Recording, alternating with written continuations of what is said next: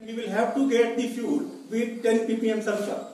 The next greening step basically for India is to Euro 6. In Euro 6, basically we have made 100-fold improvement in the main pollutants, particulate matter and NOx.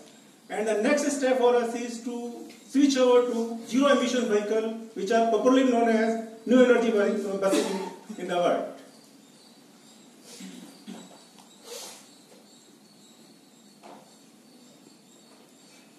If we consider options about the electric buses, we have the option for the battery buses with the night charging, that is slow charging, and the fast charging. We have the option for the hybrid buses. We have the option for the plug-in hybrid. We have also the option for the trolley buses in the world.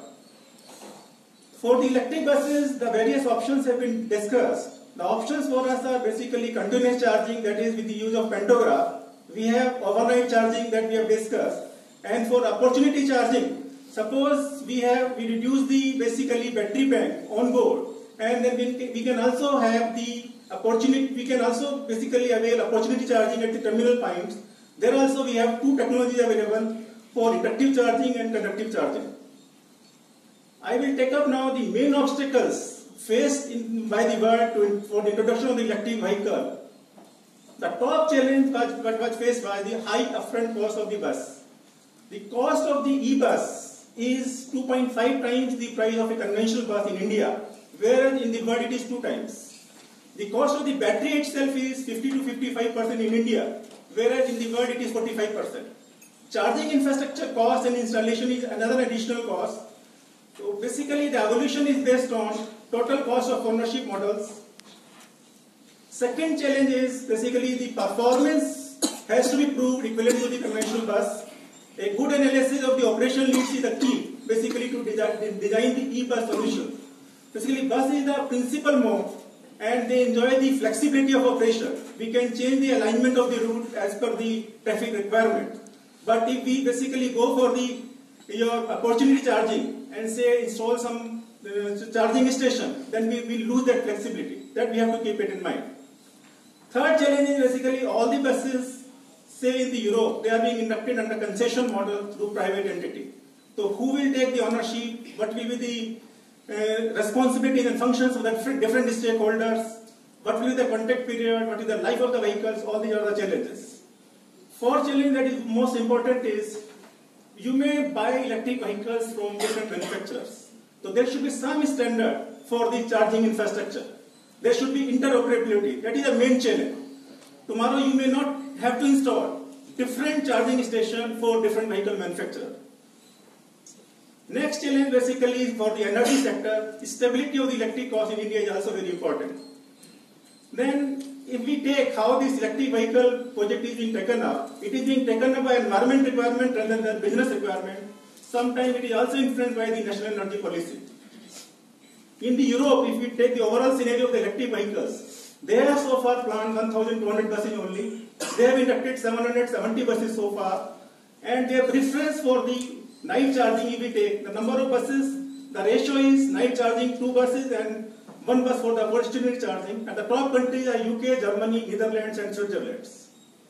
Shenzhen is a pioneer basically for electric vehicles. They have introduced more than 4,000 buses under Shenzhen Bus Group Company Limited. The driving range is 190 km to 203 km. The main driving factor in Shenzhen is they have introduced energy policy where they introduce 50% subsidy on the night charging on the electricity tariff. And they also have dropped the incremental cost of the electric vehicles. Electric bus driveline, the core components are battery and electric motor. For the traction electrics, we have the option of the external energy supply or the onboard energy generation. This is important. For the electric bus driveline, in the electric motor there are 3 technologies available. One is the central mounted motor, then the motor mounted on both the axle sides, then the wheel hub type motors. If we go from the left to right, the level of the noise pollution goes down and it is minimum with the wheel hub. Many of us have the curiosity to know if the engine is mounted at the front or the rear in the vehicle, where is the electric motor mounted. Electric motor is mounted basically on the axle on the both sides, along with the transmission. If it is other than centrally mounted technology. Then the battery in the heart of the challenge. Yes. Energy density is very important. 1 kg diesel energy is equivalent to, we have to put a battery which has a weight of 50 kg. That we have to keep it in mind. If we have to install a battery bank for 250 km with a 324 kWh battery, the weight of the battery itself is 5 tons.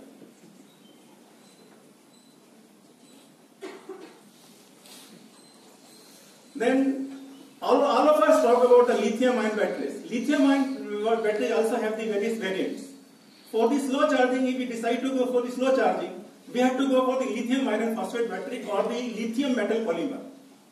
If we decide to go for the fast charging, then we have the option for the lithium, nickel, manganese, cobalt oxide battery or the lithium titanoid oxide battery, depending upon the temperature in the city.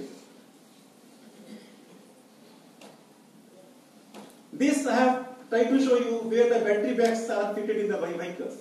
3 battery packs are fitted in the vehicle in the yellow color you can see in a 12-meter bus. Then regarding energy consumption, everybody is worried.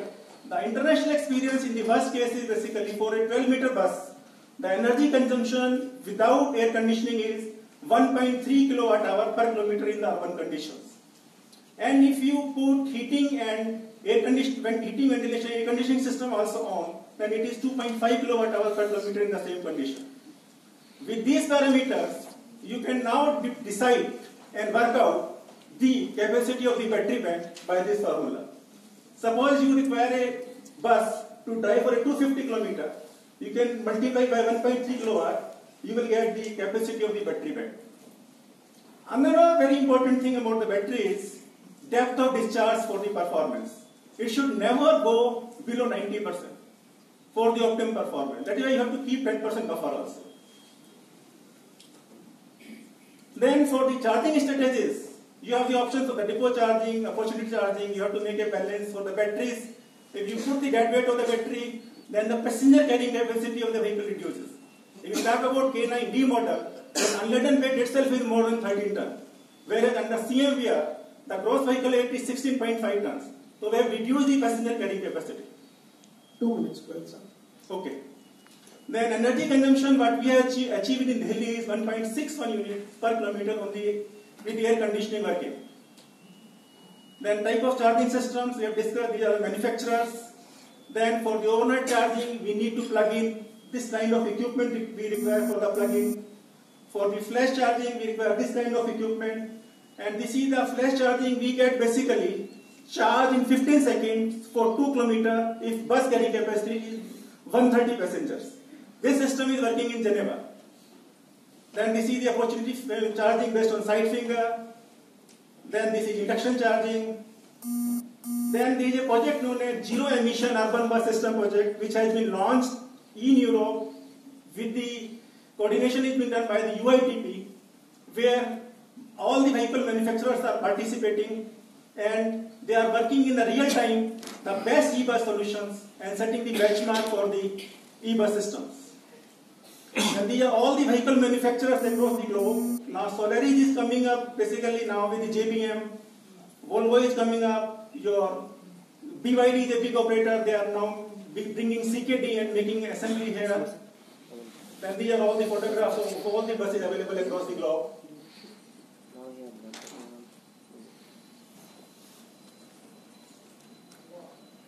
Then Stockholm is covered basically.